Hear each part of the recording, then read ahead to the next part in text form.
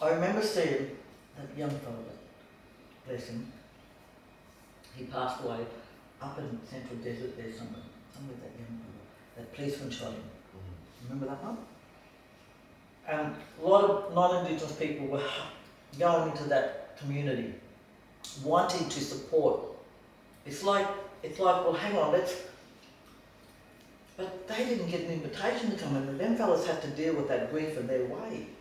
They didn't, this is the whole thing. This is where non-Indigenous people and colonised people have to sit back, because we've been programmed to think, well, that's good for you, we're going to do this, we're doing it for you, and then when it doesn't happen, we don't want your help, you get cranky.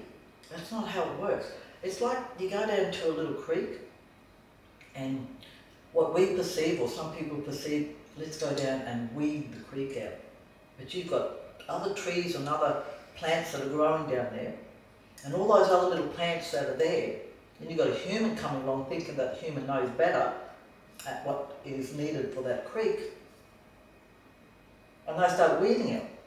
But every single weed has its purpose within the mycelium, with the roots and the mycelium that's underground, for all other plants there, and for the fish and all other animals that live in the sand, on the sand, everywhere.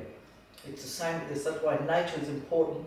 The law that's in nature and how nature operates, you have to study. Because that's how we are.